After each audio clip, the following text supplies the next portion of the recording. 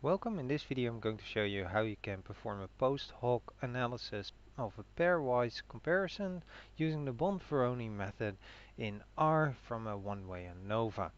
I'll first need to read some data in, so I stored it as a CSV file on my computer somewhere, which using a semicolon as a separator, and there might be some missing values for it. So loading this whole line, I actually get a data set.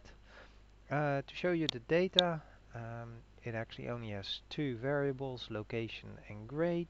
This actually has three factors, and these are the scores.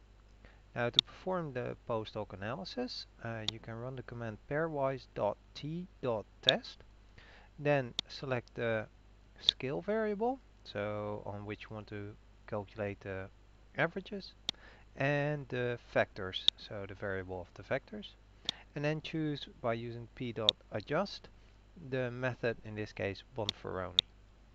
If I press now Ctrl Enter, it will actually appear in the console, and it will give a little table showing that Diemen versus Haarlem has a significant that's adjusted according to Bonferroni of 0.0059. Diemen and Haarlem also have a significant difference of 0.0022.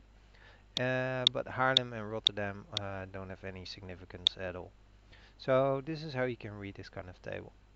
If you search for the question mark pairwise.t-test, you get the help file, and in there you can figure out that the other methods that are included are the Holm, the Hochberg, the Hommel, BH or FDR for the Benjamin and Hochberg, and BY for the Benjamin Yekutili.